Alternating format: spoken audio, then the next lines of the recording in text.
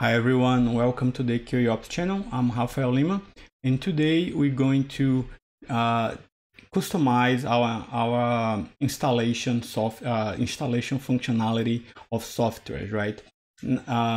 For me it's very important to know if I'm on my personal or on my work computer, because I have different softwares if I'm on my work computer and if I am on my personal one. Some of them are the same, but I have different ones in those computers as well. So my CLI, knowing the fact that my CLI can know which computer I'm accessing it from is very important, because it makes my life transparent, right? And they also can help you if you have a teammate that would like a different functionality just for that person, and the other ones they don't care. You can create, say, if I am on personal, if I'm being accessed by person Y, then do this extra functionality or a different functionality. So if you haven't subscribed, please do so. Hit the bell to receive notifications of my next videos, and I'm going to post the links of the previous one so you can keep it up. Right, so let's start here. So we are going to, what we first need to do is we're going to change this, right, a little bit, right? So first I need to know how can I see which user I'm accessing to. So we have a command called users, and that's how it's going to know who you are. So what we are going to do is I'm going to come here and I'm going to say user is going to get the user. All right. And I'm going to also mark the target computer as my personal at first, and I'm going to log this.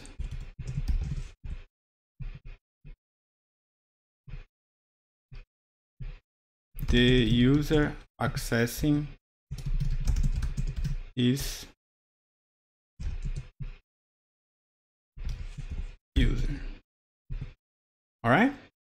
And then what I'm going to do also, I'm going to come here and I need to validate. Like I'm going to say if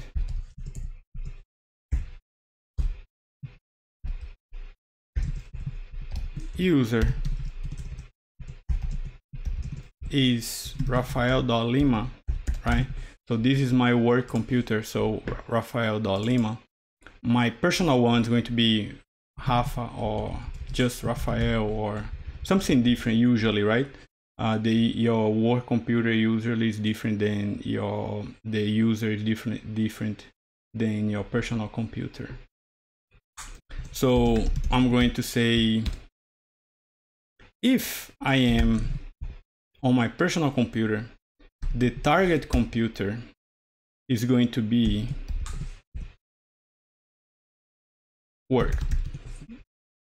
So now, like it's going to right away say you are using your personal computer. Otherwise, it's going to use if you are using your work computer is going to recognize that. Of course, I can do like a leaf and try different users. I can do an else here, but I'm going to leave as is, right? Now what I need to do is I need to have different libraries based on those computers, right? But first let's validate this here. So I'm going to do log the target computer is target computer.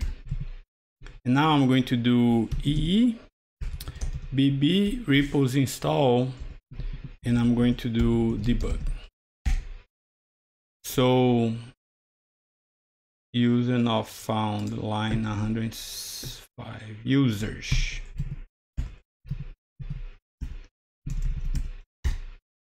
And I need to exit here because I don't want the script to keep going. So this is the user accessing it. I validated with the wrong user, right? So my name was wrong. So now this is the work computer. If I do user here and I send Rafa, for instance, or whatever else, this is going to be my personal computer, right? So now I need to tell how to install different files based on the user, right? So I'm going to duplicate this. I'm going to actually refactor this, and I'm going to call it personal. And I'm going to create another one called work. The same thing here. This is going to be personal, and I'm going to duplicate it and make it work. On my personal here, I'm going to have at first, let's say, Python. I need Python on my personal computer. I don't need Python on my work computer. And that's fine. Here the same, like in my personal, I need Visual Studio Code and IntelliJ. On my work, I don't need Visual Studio, so I'm going to delete it. All right, so now how can I tell it what to do now? So we already have this to install a specific library. This is coming from here. I'm not going to change this because I want to dynamically change this, right? So I'm going to leave as is, and I'm going to say that this is going to be the target computer, and here is going to be the target computer. I'm going to remove the exit code, and now it should install based on my users. So let's say Ripple software work. So it recognized that I am on my work computer. Let's go with libs. And see, it tried to install where I am only the IntelliJ. Right? On my libs work library, and it's starting right away from Gradle, right? So it's starting right away from Gradle. It skipped Python.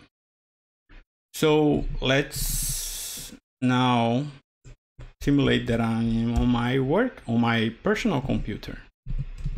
So now it's my personal, and it's trying Python now, right? So it's getting from another file. Let's wait to finish, and now let's do the software. So now it's going to, my personal software is going to try Visual Studio and IntelliJ. All right, so we already have a nice way to do this, and you could this could be like a personal, like your teammate, he or she wants a different functionality just for that person, and nobody else wants that. So it can just say, if you are that user, you can do this extra, right? So, but what I don't like now is that this became too big. Like usually what I try to keep the case here just to interact with the user based on their choices, like not to do logic. So here I'm just like based on what was sent, we do something, or we give them a message, say you missed this, you missed that, or something like that, right? And here we are doing the same thing here, a little logic, but it's just basically deciding based on what the user is doing. But now we have more heavy logic here, and I don't want that. So what I'm going to do, I'm going to remove all of these, and I'm going to move to a function called install dependencies, right? Let me do the correct indentation. And now I'm going to say choice, because it needs to get a choice from the user's choice. And this is going to come from the parameter 1. And now I can say install dependencies.